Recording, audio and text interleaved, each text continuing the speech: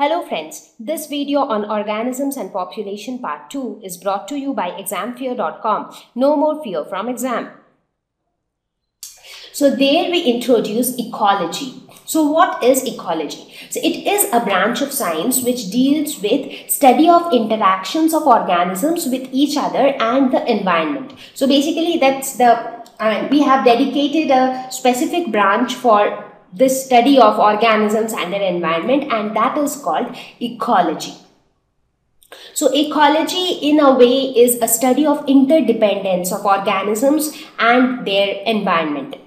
So in ecology, we see that different groups of organisms, they depend on each other and also on several non-living components like soil, water, air, etc. So that's what we study under ecology.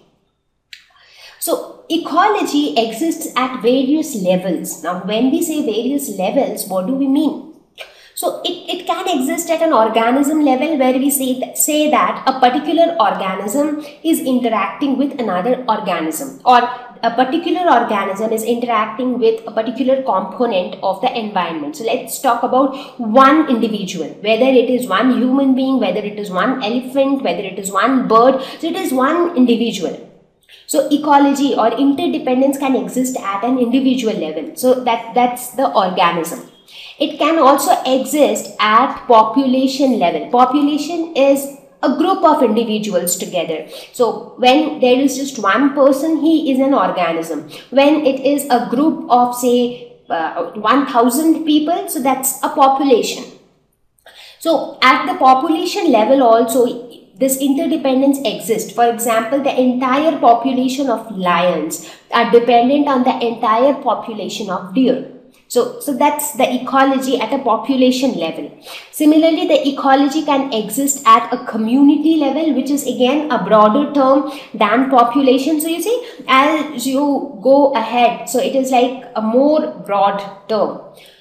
And finally, it also exists at the level of a biome. So biome is like you can say it is a kind of habitat on a larger scale. So within a biome, you will find different categories of animals. So within a biome, you will find a population of human beings. You will find population of animals, say giraffe. You will find population of lions. So that means you have different types of organisms within a specific area. So that huge stretch of area would be termed as a biome. So ecology exists at all these levels, at the smaller level of organism till the higher level of a biome. So let us try to understand each of these terms. So we will start with organism. So an organism is an individual, plant or animal. It can be unicellular or multicellular. So one single bacteria, which is a unicellular organism, is also an organism. A frog, which is a multicellular organism, is also an individual and therefore an organism. A human being again is one individual, so it is an organism. Think of population. So when we talk of population, it is number of organisms of a species living in a particular area at a particular time.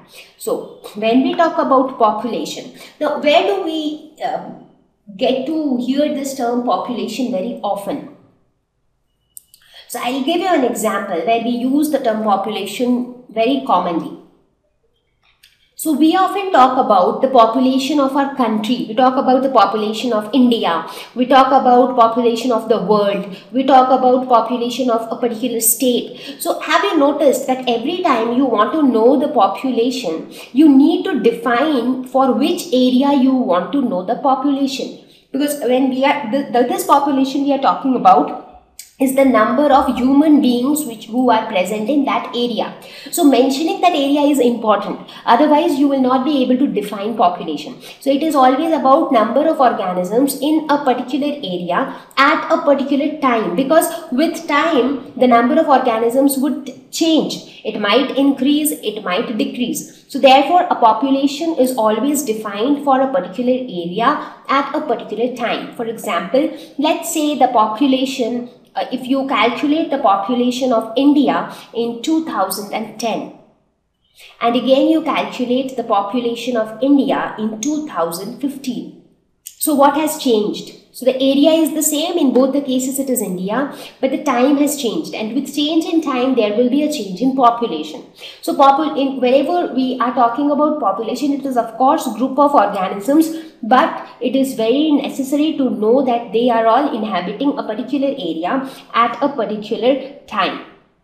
Now when we talk about population, we see this increase or decrease in population because of several factors like births, deaths, migration. So all these things can change the population. For example, if there are too many births, too many new organisms are being born, so the population would increase. If there are too many deaths, a lot of organisms died, so the population would decrease. If there is migration, that is, organisms have entered this area, so in that case also the population would increase. Whereas if there is migration in the sense that the organisms have left this area, so again the population would decrease. So there could be several reasons which are responsible for shaping the population. They could also be natural events like diseases or disaster, because of which there is a change in population. So population can exist at a local level or at a regional level.